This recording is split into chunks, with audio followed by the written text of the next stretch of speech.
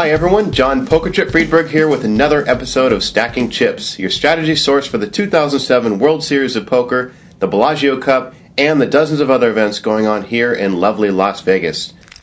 Today is Monday, and it's the $2,500 No Limit Hold'em event. I'm excited about this. I had yesterday off. My cold is pretty much completely gone now, and I'm looking forward to another big field today. Obviously, big prize pool. Bigger starting stack with 2,500 buy-in. We'll be starting the tournament with 5,000 chips. So there should be just that much more play to today's event. So I'm excited. Let's see what else. I wanted to finally talk about some of the hands that I played in the $1,500 pot limit that I final tabled. There's two key hands that allowed me to advance as deep as I did into the final table. And then, of course, there's some hands that I played at the final table that also led to my third place finish as opposed to an 8th or a 9th or any other finish. So I want to first talk about the two hands that allowed me to advance to the final table, and then I think on tomorrow's episode I'll talk about the hands I played at the final table. Now, both of these hands that I want to talk about today are mistakes made by my opponents. Huge mistakes made by my opponents. The first hand, it was pretty early in the tournament. The blinds were 2 and 400. There's not an ante because this is pot limit hold'em. There's no antes in pot limit. So the blinds were 2 and 400. I made a raise in middle position with an ace 10, an offsuit ace 10. The small blind calls me, and the flop comes ace 6, whatever, ace 6 8 or something, ace 6 7 maybe. And again, I had an ace 10. I don't know what the small blind had, but I figure I was going to slow play a little bit. So he checks to me, and I check the flop, trying to represent the fact that I do not have an ace, so I can trap him for more chips on the turn. The turn came another ace, which is a perfect card for me because now he doesn't think I have an ace. I don't think he has an ace. But anyway, so now I have 3 aces. Well, I think he makes a bet here. And I make a raise, and he calls. Okay, the river puts I think the river puts a flush card out there. I don't remember exactly what happened, but I'm pretty sure the river put a flush card out there. And there's probably 6,000 in the pot at this point, and the guy bets out 1,000 on the river. I had probably 5,000 in chips, maybe 6,000 in chips at this on the river card, and the guy bets out 1,000 in chips. And so I'm looking at the board. He could have a flush. He could have a full house. He could have a bigger ace than me. Long story short, I just call. The guy had flopped a set of 6s, so I was, drawing almost dead pretty much. But he could have extracted a lot more chips out of me. So when he bet into me on the turn and I raised, and he just called, he could have shoved there, and I'm insta-calling. Similarly, on the river, he could have made a big bet on the river, and I'm probably going to call that too. So his mistake there was completely not maximizing the value of his hand in a spot where he could have, and betting $1,000 on a 6K pot on the turn when I have a monster. He could have bet a lot more. He could have gotten a lot more chips out of me. So he really failed to extract any real value out of his hand on that particular hand, which ultimately led to me still having a healthy amount of chips. I was still left with 5,000 or 6,000 in chips after the hand was over. So that was one mistake that allowed me to still have some chips to play with when he should have busted me or certainly come close to it. The next hand, actually at the dinner break, there was one hand I was all in, but the only time I was all in pre-flop in this whole tournament, I was actually a dog. I had queens against aces. It was like one of the first hands after the dinner break. The blinds were like, I think the blinds were like 3 and 600. It was raised to about 2,000. I re-raised all in for 6,000 with queens. He had aces. I flopped a queen and won that hand. Anyway, so I chip up to about 30K when I get involved in a huge hand. Another mistake made by one of my opponents, and this one was a very costly mistake for him. Let's see, I had, there was an early position raiser. Actually, the guy under the gun raised, and he was playing very, very tight.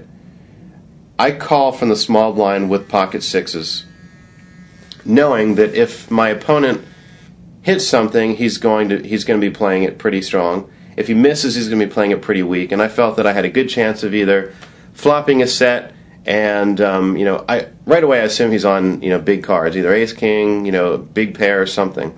But he's not going to come. He's not going to make a raise there with like a 7-9. The guy was just playing way too tight. So I figure I'm going to come in with sixes, and I'm either going to flop a lower, a set against his bigger pair, or just let him miss the flop and outplay him, post flop. The second hand where my opponent made a mistake, the guy made a huge mistake. He was an early position raiser. The blinds were bigger at this point. I had about 30,000 in chips. He had somewhere between 25 and 30,000 in chips also. And this is maybe an hour or two after the dinner break. So if memory serves, the blinds I think were 6 and 1,200. So guy in first position who's playing super tight makes a raise in early position. It's folded around to me in the small blind. I have pocket sixes. So I make a call. And my thought process here is that I know this guy has a big hand. He either has ace king, ace queen, or a big pair, because the guy has not been tricky at all. And the way he's been playing his hands, if he hits his hands, he plays them pretty hard. If he misses, he plays them very soft, very passive.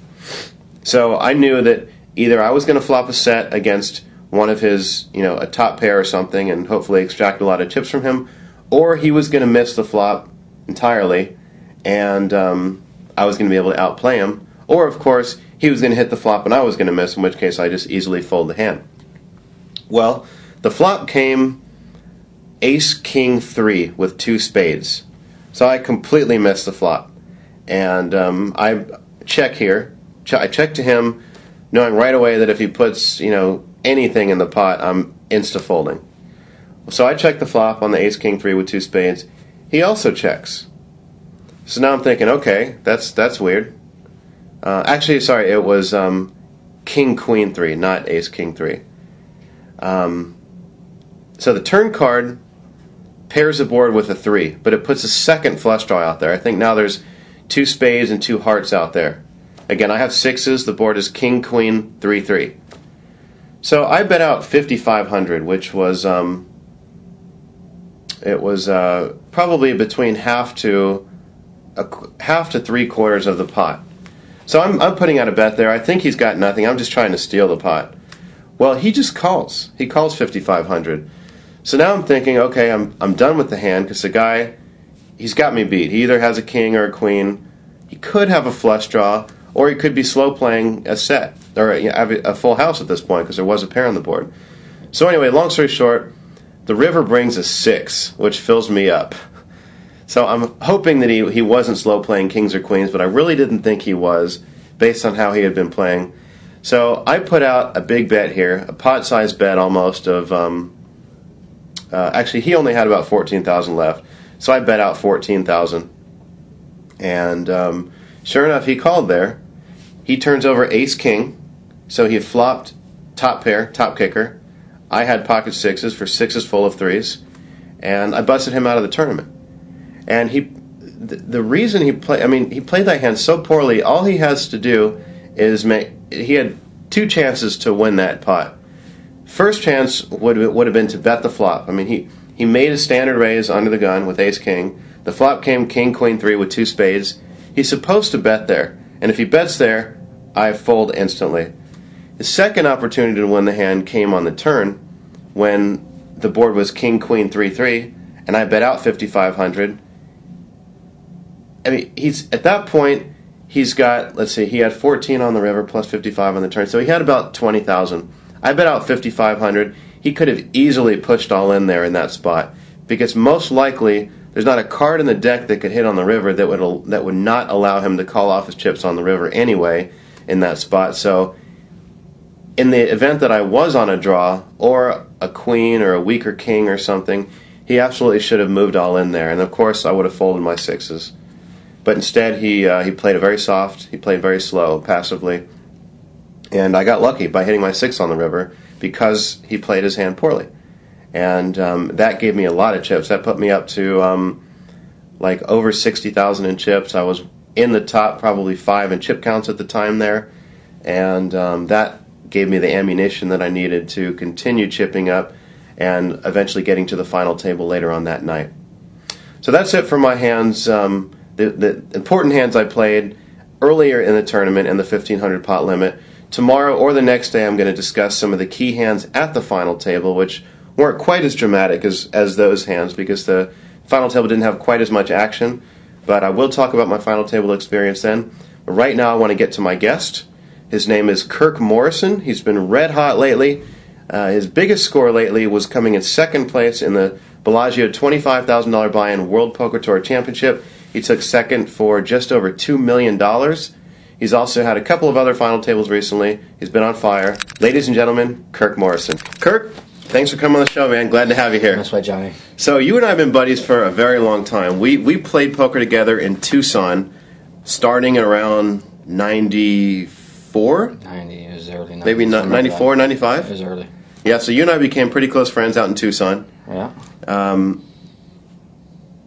I left Tucson, saw you playing in California a few times, and then you and I sort of lost touch. That's right. And then you came out of nowhere. I see you, I think it was at the Bicycle Club, Legends of Poker, this last year, last August. And since then, you've been just on fire. Yeah. What happened? I completely disappeared. You weren't the only one I lost contact with. I lost contact with just everybody. I completely got burnt out on poker there for a bit, and went down to New Zealand to go veg out and hang out and clear my mind for about 3 months. And that 3 months turned into about 7 years. I loved it so much, so I ended up staying down there. But now I got the itch again. I'm back, and yeah, it's been going well. You know, it didn't start off too well, Johnny. When I came back, the first 6 months, I came back February of last year, and I thought I was going to be a piece of piss, get right on the back on the bike and run over everybody, and that's just not the case. You know, all these kids are playing like I was back in the day, and I made me pretty gun shy, and I turned into an 80-year-old man overnight, just like that. You know, and I was the guy. I always looked at the table, and said, "God, I was running over this guy all the time." I actually turned into that guy, you know, for a while there, and so I wasn't real happy with my results. I wasn't going anywhere, and because I think Mike Sexton even said in an article a long time ago, a card player back in the '90s, there's only he can count the number of people that can actually win a tournament on a day in and day out basis because nobody played aggressively. Now everybody's doing it, you know, and so I sat down at the table and every other player plays like the way I used to.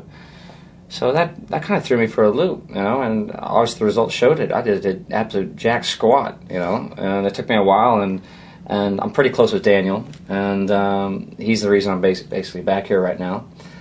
And he and I talked about it a bit, but he just left me alone. He knew I'd eventually figure it out, you know, and he knows I don't like being told what to do as far as when it comes to the poker table. I go off so much by instinct and by reading people. But I eventually just sucked it up and, you know, took my panties off and stopped being a little girl at the table. I don't know if I should say that. There's nothing wrong against you. Oh, we did have the ladies' event yesterday, and I had Lacey Jones in here to talk about it. But, figure of speech only. But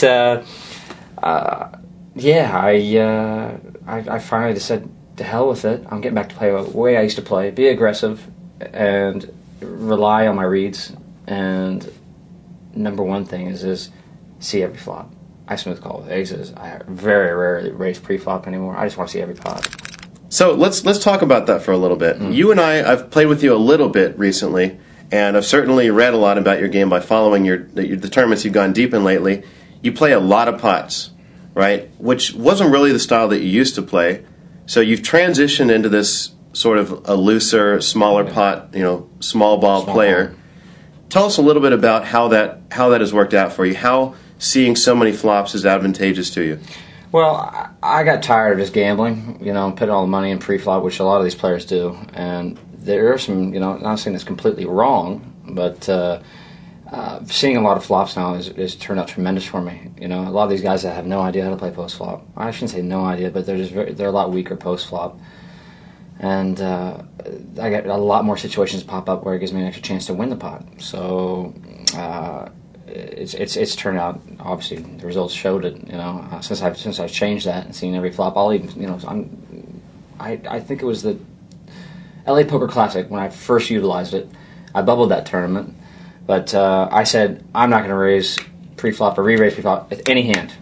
You know, and there's a lot of times where I had aces in this spot, and like it was an absolute no-brainer. But I said to myself, I'm just going to try it. I'm just going to completely go away from just re-raising pre-flop with anything, just to try it. And since I've done that, I've pretty much stuck to it. And it's gone extremely well for me, extremely well.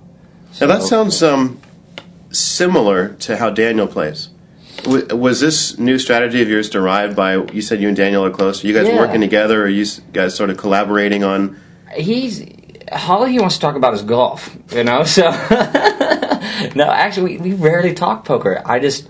He let me figure it out, I've never read any books, John, and I've always played off the seat of my pants, and, but it took a little while for me to figure out, but it's going all right now. So I'm not going to change it. It sure is. So you had I remember I was talking to you in March at Reno at the Grand Sierra Resort for the WPT event before the event started, when we were watching your friend who ended up winning one of the preliminary events. That's right. So you and I were talking. You were explaining how you were just waiting for the big score, and you were doing okay, but why you're buying me Johnny Rockets is I got $2 in my pocket. Right. You still owe me money for that. So anyway, you go on to I think you final tabled that event, right? Yes, I did. Yes. And then I don't remember what else happened after that, but you then final table the 25K Bellagio World Poker Tour Championship, finishing second for just over $2 million.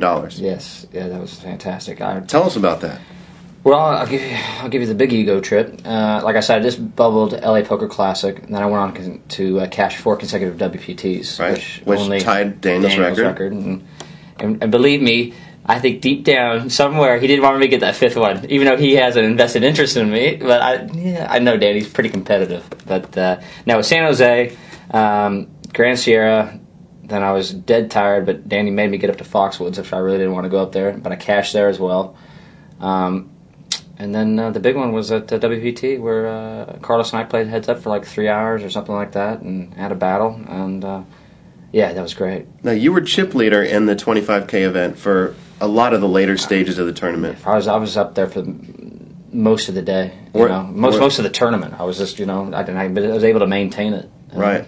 And a lot of players, including myself, at sometimes it's very tough to play a big stack, because you think you have to do this, you don't have to do that, but everything just... My chi was going real good, for the 4 or 5 days there. So I played against. It was kind of nice for the second day to have Sammy Farha on my right most of the day, and he and I were like chip leaders at the time, and so I kind of having me being on his left, I kind of kept him in check. It was kind of fun being. It was the first time I ever played with Sammy, so that was good. Yeah. Were there any really interesting or big hands where you had any tough decisions to make at all? Day 3, I think it was. John, I was a really, really big pot. We were up on the main stage there in the Fontana room, and it was against a gentleman I've never played with before. The guy had probably about 8 coffees in him already, and but he seemed like a nice fellow. And the only other player I really recognized at the table was Patrick Antonius.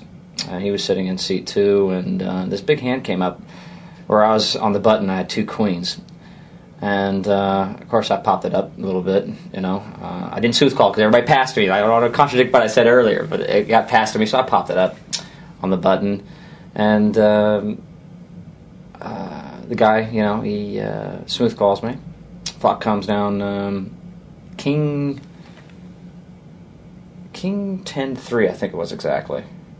Yeah, King 10-3, and with 2 diamonds, he checks to me, and I pop it. I bet about, I don't know, close to pot size, and he raises me, all right, for, I don't know, 3 times the amount. I reckon it's right around there.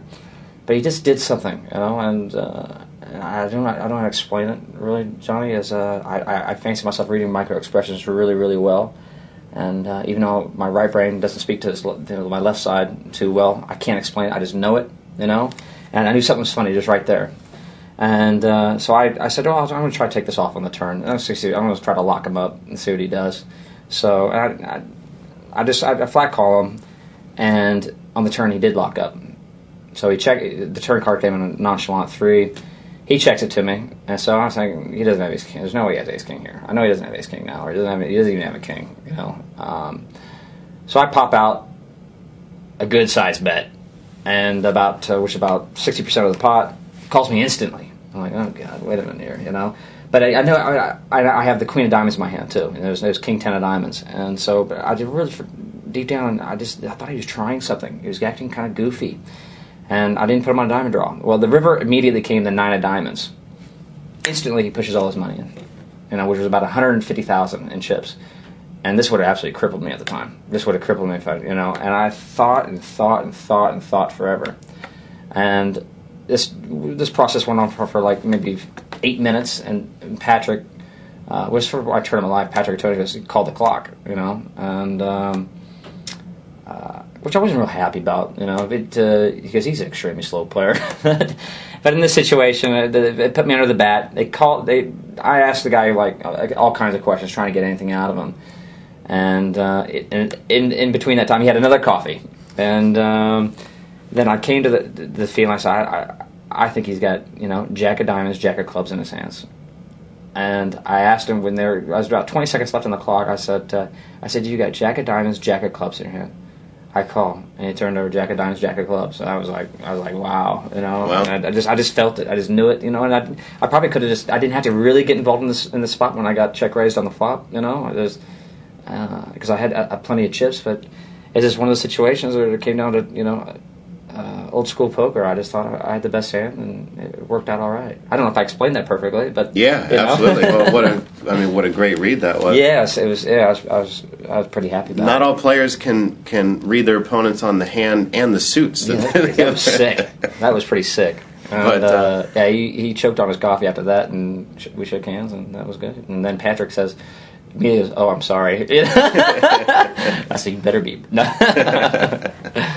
So since then, or since the World Series this year, you final tabled the first event, right? Yeah. The 5,000 buy-in, half hold'em, half no limit hold'em. Yep. So you're off to a good start already. How did you finish in that event? I finished 7th, which was a bit disappointing. After I got there, I really wanted to do something, but I just got. When you go card dead, you go card dead. But usually, I try to manufacture something. But every time I tried to manufacture something, somebody would just step right into it, and so I had my hands tied the whole day. I wasn't too happy with that, but I gotta be happy with making another final table right off the bat. You know, I'm rolling. You know? Yeah. This is a big month this month. I'm just gonna try to pace myself. I don't want to get into the old Kirk from Frenzy and try to play 4 tournaments at once with the super satellite and, you know, play with all the cocktail waitresses, you know? So I'm trying not to do all those things at the same time. Well, fortunately for you, the cocktail waitresses aren't all that great this year. So. Those are for guys. That's a problem. So. Old guys. So what are your plans for the rest of the World Series? Probably final table another 30, 35 events probably, yeah, you know. Good luck to you. No, I'm really gonna concentrate on the 50K horse. I'm gonna try to concentrate on any event I'm playing, but I'm really focusing on the 50K horse. I fancy myself in all those games, so it's gonna be a big tournament for me. So hopefully I can shake it up and let these boys know who I used to be. And after the World Series, are we going to continue to see you at the WPT events and maybe some European events? Yep, absolutely. For a few events at the WPT, go over to Europe and play a bit. But after that, Johnny, I might just give it up. I might just... I don't think so. I don't know. I might put one more year into it, and I might come back down to New Zealand and hang out for another decade until I run out of money and come back again. All right. Well, Kirk, best of luck today in the 2,500 no limit. Actually, you too. Thank you. Excellent. And hopefully we'll end up heads up at the final table. You want to say the piece? Yeah, sure. Let's do it. All right. I'll give you 1%. You give me 15. That's probably even money. You're right. 2%. You see it here. 2%. 2%. All right, everyone. That's it for today's episode of Stacking Chips. Make sure to tune in tomorrow and every day throughout the World Series for more strategy talk, discussion, and more right here on Card Player TV. And keep those emails coming at stackingchips@cardplayer.com. From John Pokerchip Friedberg and Kirk Morrison, we're out of here. Good luck, Cheers, and guys. We'll see you guys tomorrow. Cheers.